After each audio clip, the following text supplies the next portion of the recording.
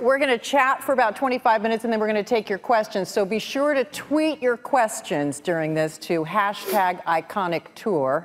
Michael, thanks for being here. Thanks for having me. Let's get to it because there's a lot to cover. How were you in your apartment in 2011 thinking, gee, razors are expensive, I'm going to take on Gillette and sell cheap razors direct to consumers? How does that even happen? Well, I don't think that was exactly the phraseology that came in my mind. I think the idea for the concept came with the initial frustration, which I had probably in 2008 or 2007 even, when I was out of razors, and I was walking right by a Duane Reade when I was living in New York City, and I just didn't even want to go in there to get them because I didn't want to have to deal with the razor fortress, which those that don't know what that is, it's our affectionate term for that locked case that the razors hide behind. It is, and we did a whole campaign about it, which is on YouTube and super fun, I think. But it's, it was just, the experience was broken, and it's such an often used and often need to be replaced, product, and so there just had to be a better way. So I had that frustration a long time before, and then I had the idea for the club when I was at a holiday party in 2009, I think it was, with my friend's wife's father, who had a few razors lying around in a warehouse, and I had the idea that this experience could be improved. What were you doing before? Immediately before? Yeah, I mean, how were you paying the bills before you decided I'm going to create this club? So I was doing some freelance marketing work on the side when I was starting Dollar Shave Club. And what made you think of the subscription model? I mean, Netflix was doing it, and now it seems to be so common, but back then it wasn't common. Yeah, I mean, the subscription model itself is not, a lot of people will try to start a subscription business because they love the idea of making monthly revenue, and it sounds really good and it looks really good in a spreadsheet when you drag it out over a couple years, the recurring revenue. But ultimately, only should you launch a subscription business if the nature of the subscription provides an enhanced value for the customer. And it's true for razors because you run out of your razors quite frequently, and if you don't go to the store to buy new ones, or you don't put them in a cart and you're shopping online somewhere, you will end up, if you get a little bit lazy, you'll just milk your existing razor for another couple days, and that's a suboptimal experience, and it's a suboptimal shave. And so what we encourage people to do is change your blade every week, because everybody knows that fresh blade feels fantastic when you crack it out of the case. And so we said, well, if it came automatically, you would become conditioned to changing your razor more frequently. And people have actually started to change their behavior. So the subscription was not like, and we're going to do subscription, or subscription was not like the thing that we set out to do. It was a feature that enhanced the consumer experience. So you come up with the idea. Your friend's father-in-law's got a warehouse full of surplus razor blades. Yeah, it's a story for another time, sure. Yeah. I'm your first investor. What was your pitch?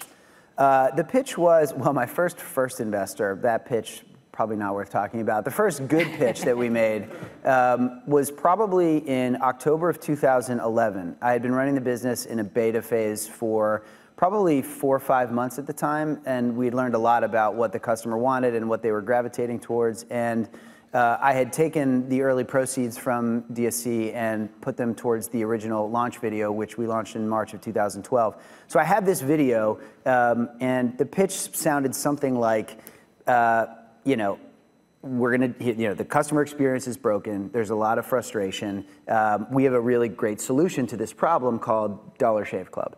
And they were like, yeah, but like razors online, isn't everybody selling razors online? And what's so unique about that? It doesn't sound very fun. I'm like, well, we're gonna build a brand around it, and it's gonna be a very compelling brand, and it's gonna resonate, and it'll be fun. And ultimately, we wanna take over the entire bathroom and make it easier for guys to get everything that they need to look, smell, feel fantastic, blah, blah. And they were like, yeah, like, we don't believe you. And then I was like, well, look, don't take it from me. Take it from this guy. And I showed them the video, which I had filmed a couple, weeks earlier, and they were like, oh, okay, we get it now. And so they, the first group that wrote a check was Science. They're here in Santa Monica, and they wrote me a $100,000 check. Wow.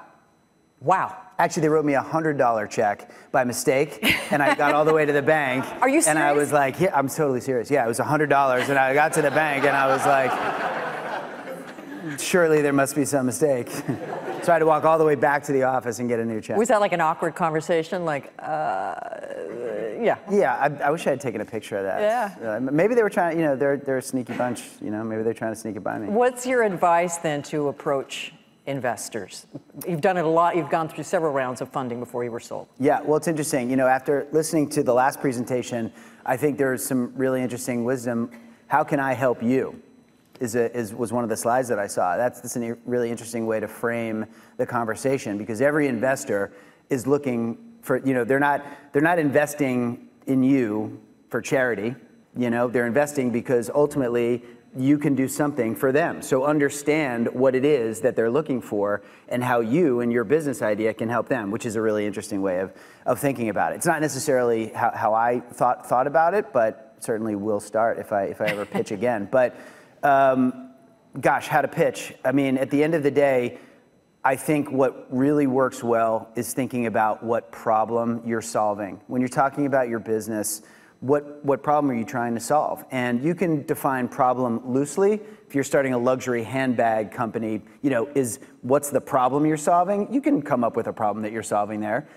It's just you have to be a little bit more fanciful with your definition of what a problem is, but be very clear about what the consumer problem is and then what your solution is. And I would start there.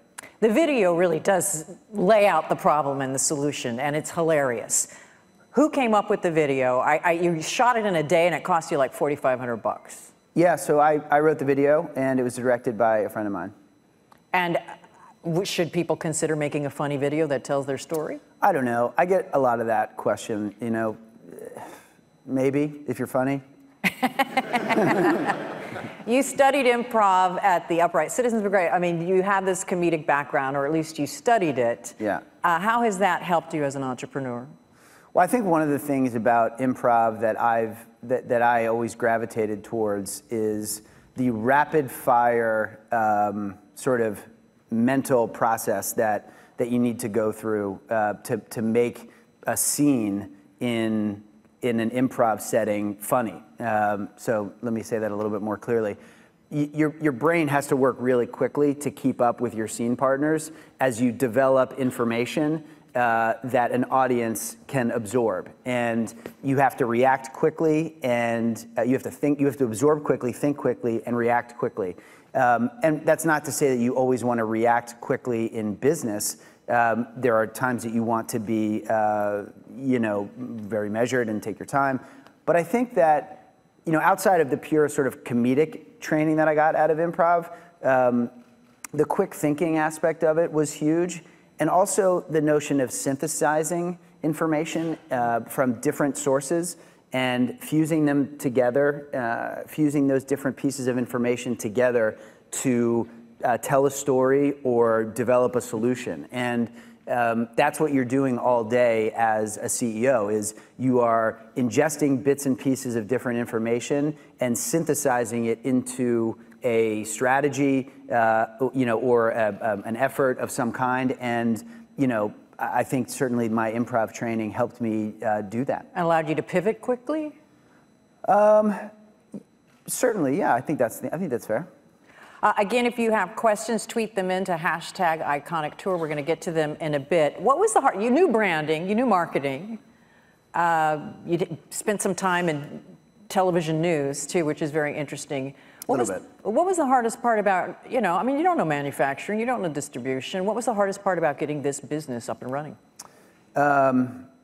Always it was fundraising, I think. When you're starting out and, you have a compelling business opportunity, or you have a compelling business, which I think we did right from the beginning, you have to hire great talent.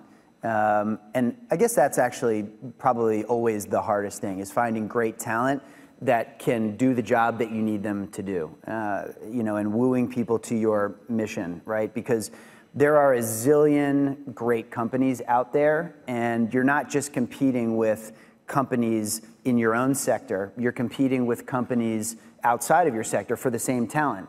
a fulfillment center director, can work for a company that's selling men's grooming products or a company that's selling baby toys or furniture. And, that's your competition. And the same thing is true for investors. When you're pitching an investor, you're not just competing against others in your sector. They're not just looking at your direct business competition from the consumer standpoint. They're also looking at what other investments could I be making? I could be making a software investment. I could be making a consumer products investment, or I could be making, any kind of investment. And so so your competition is so vast. And so you have to, know your consumer in that case, which is, talent or an investor, and really try to differentiate yourself. So talent and money was always the biggest. I hear from everybody in this town, in Southern California, it's so expensive to live here. It is so hard to attract and retain talent because if you're not already living here, you're going to have to pay people a lot of money to move out here, and they've got a lot of choices. Has it been a struggle to hire and retain talent? Yeah. How do you do it?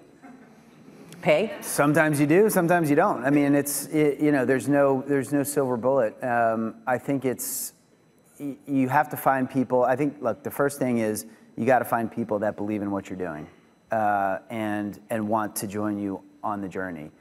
If you get that, it makes everything else easier. Yes, the financials need to make sense, but look, startups do this with a mix of monetary compensation and equity. And hopefully your business is attractive enough that you can give them enough equity to supplement their total package that, to make them take that risk. Have you thought of leaving LA? Have I? No, not someday maybe, but. Don't. We need people who are paying taxes to stay here. Yes, I've. Don't go. Paid a few taxes. Especially now, Unilever stock, the whole thing. Just stay. Sure. I love paying taxes. Biggest mistake you've made? The biggest mistake that I've made, I don't know, you make mistakes every day. And sometimes those mistakes add up. I think maybe one of the mistakes, one thing that you have to do as an entrepreneur, I won't frame this necessarily as a mistake, and that's not because I haven't made them, because I've made dozens, hundreds.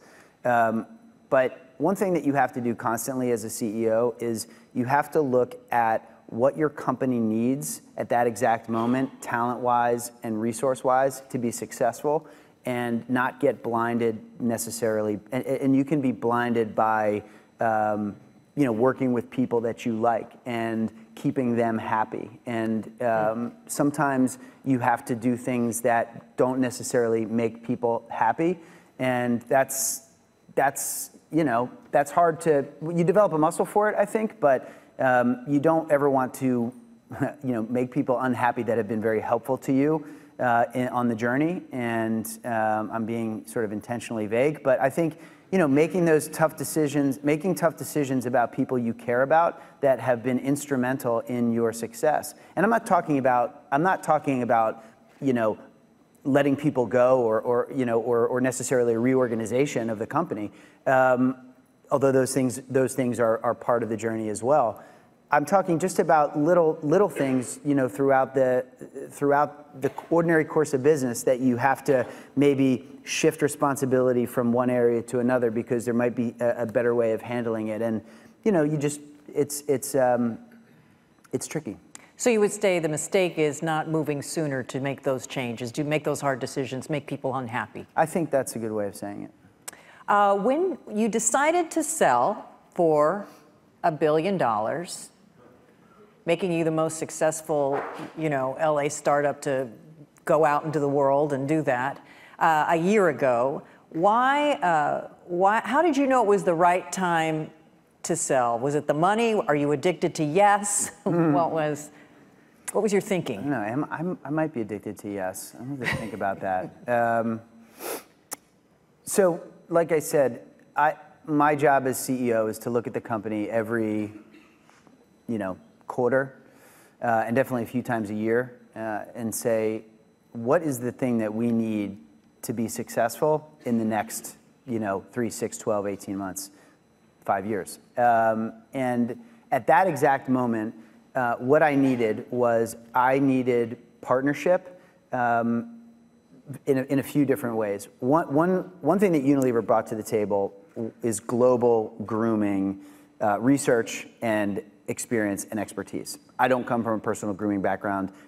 We definitely have experts on our team that are wonderful, but we have global ambitions, and Unilever is a global personal care company, and they, if I want to know what kind of, oil people are using in their hair in India, I can pick up the phone and I have access to that information, whereas that information would cost Dollar Shave Club a lot of money if we were to try to figure that out ourselves. So research and expertise in our sector was key. We hadn't had any of that on our board of directors prior to the acquisition. We had very talented business operators and investors on our board, but nobody in sort of personal care and grooming. So that was one. And then the other one was financial backing. So every year we raise money. We'd raised money every year for 5 years, starting in 2011. That's a huge distraction. It would take 3 months of the year, and it's incredibly taxing on you and the team. It's like running for office, it sounds like. And everything, it's a good parallel. Everything grinds to a halt for 3 months or 6 months if you're not having success, and that's really difficult. And so what we found in Unilever was a strategic backer that was invested in our mission, that believed in the construct, that is looking to future-proof, the organization. And not only that, we got along. And so it made a lot of sense for us to make that deal at that time. But we never picked up the telephone and said, hey, you should buy us.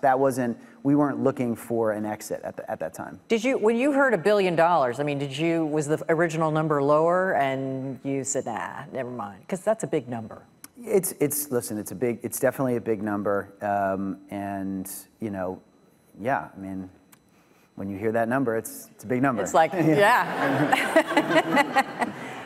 So you're Correct. wealthy now. You're very wealthy now. How is that? You don't know that. If you're not, something's gone wrong. How has that changed your life? Interesting question. Well, I don't know. How has it changed my life? Not much, if you can believe that. And I'm not being like falsely modest or humble about it. But I didn't run out and buy myself a Porsche. I still drive my Chevy Volt, which is great. I only drive 2 miles a day, but how has it changed my life? I get a lot more pitches from people. Like you can't go anywhere without oh, you're the Dollar Shave guy. Yeah, it's mostly LinkedIn. I get a lot in person too, but a lot on LinkedIn. One guy pitched me this idea for recyclable underpants made from avocados. And it's like... That's right in your wheelhouse with the whole club, own the bathroom. Yeah, I think the name, if I remember the company, is called Planties. I'm not making this up. This is out there. This is a real pitch. I can show it. I think I posted it on my Instagram. I'm going to follow up on that later on my own. Yeah. What advice do you have for people in managing a board of directors? It's funny. So I got some really great advice from Mike Jones, who was my first board member, who works at Science, who's one of the founders of Science in Santa Monica. And I'll butcher the exact phrase that he used, but it was like, a board meeting is like the quarterly or bi-monthly opportunity for the board to reassess whether or not the CEO should still have his or her job. And it was like, holy shit. Okay. and that was in a room full of a few entrepreneurs that they had invested in early on. But he was right. And that's what it is. Your board meetings, I think people get it shouldn't freak you out, but board meetings are, I think, a wonderful sort of exercise. I am not one of these people that has a problem with management or having a boss. I think governance is a good thing. And I think it's great primarily for the entrepreneur, more so than the board of directors or the investors, because when you have to prepare for a board meeting, you have to look at your business in a unique way than you look at it every day. You have to step back and you have to explain your business to people who aren't looking at your business every single day, which means you have to look at it fundamentally differently. And so the way you package up your business for a board meeting and the way you look at it differently, because you look at it differently, you're gaining insights that you otherwise wouldn't, because you're digging deeper for data and you're drawing conclusions. And so you always come out of that board meeting with like wonderful insights and some great next steps for yourself and for your management team. And I think that when you can produce that, so, over prepare for your board meetings, because it is true, they are judging you. And at the end of the meeting, you'll leave the room and your board will talk about you and they'll say, hey, how did you do? And what are we missing? And what feedback do we want to give to the CEO? And so over prepare, but over prepare for yourself, because you're going to get more out of the board meeting than your board probably is. What advice do you have about strategic planning? Because you were talking about, 3, 6, 12, 18 months. Yeah, I mean, how long do we have? I think it is a tricky exercise doing strategic planning right, especially in a highly competitive, ever-changing market. Because you're constantly trying to get your bearings and you're constantly trying to figure out, how do I plant the flag 18 months out, 3 years out, 5 years out, while still trying to operate today's business, and with a small team and with limited resources. But a strategic planning exercises looks at all of the where do you want to sell? What markets do you want to be in? What channels do you want to sell in? What products do you want to sell? Who is your consumer? Answering those questions for like today, next year, 3 years down the road, 5 years down the road. Can you even look 3 years down the road right now? It's very difficult. I mean, I'm not saying that we don't, but I think it's hard to get a thumb in the wind. But look, at the end of the day, the products that we're selling are personal care and grooming products. The way we sell that to you and the way we package all that up together, I think we know exactly what we want to do now, 2 years from now, 5 years from now, and how we want to evolve that. And then you will have to change that inevitably as you go. Nobody expects you to have, everything fixed for more than, a probably 6 to 18 month window. You do have tremendous competition now. Everybody's got a shaving club, and Harry's is gaining share, I think. Gillette, of course, has fought back with a shaving club. How do you maintain dominance? So, like I've always said this, we weren't the first people to sell razors on the internet. We aren't going to be the last to sell razors on the internet. The way that you beat your competition is by building something that the competition can't build, doesn't want to build, and can't even imagine. And that's what we're doing for the next act of DSC, which is a little too early to kind of talk about right now, but ultimately you have to build something that's induplicable. I don't want to trivialize what we did, but to sell razors on the internet or to bring your razors to a retail store, there's nothing inherently innovative about that. It's the way you do it, and it's the way you talk about it, and the problem that you're solving that means everything. And so we solved that problem, I think, pretty well, and other people, naturally, as happens with great ideas, will follow you into that space, whether they're big guys or small guys. But what Act 2 is for DSC is all about building something that doesn't exist and that the other guys couldn't even dream up. One more question before we take questions from the audience. What are you learning culturally about other shaving norms? I mean, what's the most interesting thing you've learned so far? Probably not something I can share on stage. I did talk about planties. Yeah, really. Where do you go from there? Yeah, I don't know. I think what you kind of realize about, shaving in general is a lot of people, shaving has this like some brands really lean into this. Some brands really lean in. Everybody into that? Were the insights too intense back there? Somebody's planties. Yeah, right. I hope everyone's all right. I hope everyone.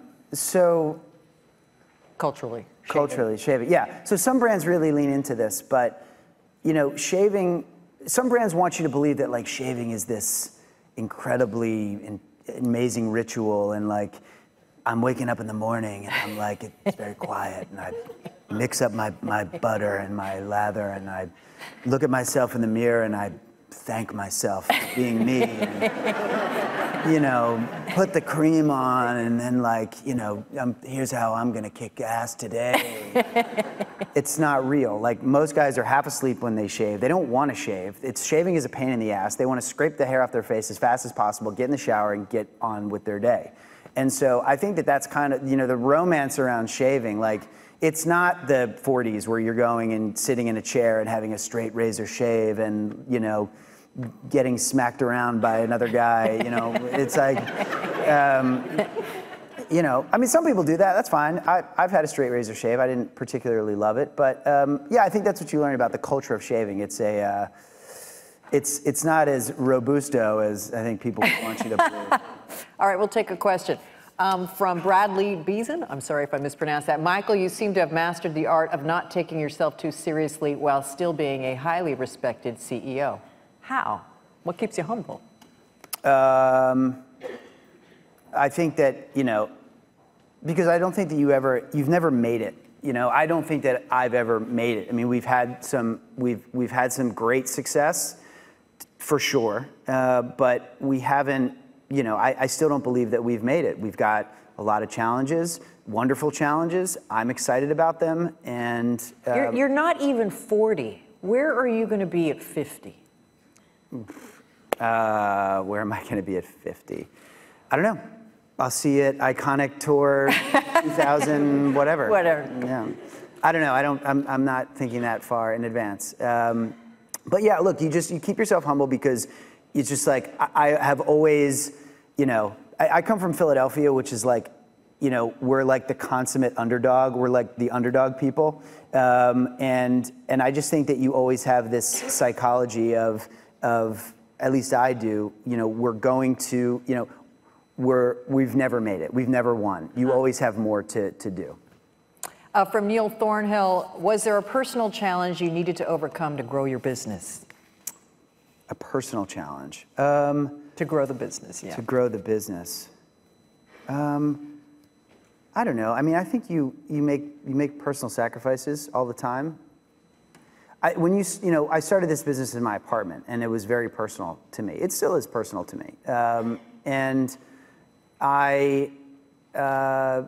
you have to find a way to try to make it impersonal at the right moments, because it can dominate your psyche if you don't. From James Betcher, Dollar Shave Club, what is your favorite, most influential brand, and why? I draw a lot of inspiration from Starbucks, and I won't qualify which Starbucks, because there have been many Starbuckses over time. But I think that story is such a great story about one man's passion for a particular product and the ritual and the culture around it, and how before that, in the United States, there wasn't a lot of romance and culture around this hugely significant moment in your day. And now we have these temples of coffee everywhere. And it's not just Starbucks that's doing it. There are shapes and flavors for every type of coffee house. But, these are places where people come to, plan their businesses. I mean, half of businesses, I'm sure, have been started or worked on in a Starbucks or a coffee shop. And, it's like how you think about, and then this place where families come together over coffee, sometimes at their home, but also at a Starbucks. And so I think there's a lot of inspiration to draw from that brand. I've always wondered how much Starbucks has contributed to the economy as being a place where all you had to do is, can I have a glass of water? And, you do real estate deals. Or use the bathroom. Exactly, and you do these deals. From Hartmut Eggert, iConic Tour. What kept you motivated, and what advice would you give someone who is thinking about starting a business but who is hesitating? Well, I think that if you're hesitating, then you shouldn't do it. I think that if you're going to do it, if you believe enough in the idea, and you're passionate, if you're the type of person that's going to start a business, you're just going to start a business. You're not going to sit around and like hem and haw about it for too long. You're going to consider the risk, but you're going to be so excited about the idea that you're going to just plow through whatever roadblocks come at you. And I don't think it's a choice. I think if you're hesitating, you need to ask yourself, why am I hesitating, and what am I missing, or probably not a good idea to do it. I am curious. If you have any questions to tweet, it's #iConicTour. This is sort of out of left field, but not really. I mean, the beard craze. Has the beard craze hurt razor sales? Not enough. Not enough to really matter. And what percentage of your customers are women?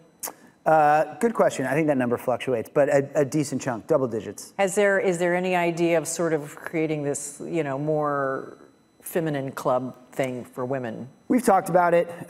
It's never completely off the table, but I think that, the problems that we're looking to solve are for, in this category, in the personal care space, are the ones that men are experiencing as it relates to kind of looking good, smelling good, feeling good. We understand guys really well. And, I think there is a big opportunity out there for women, although, again, women are very happy using our service. But again, the problems I think that we're focused on are ones unique to guys.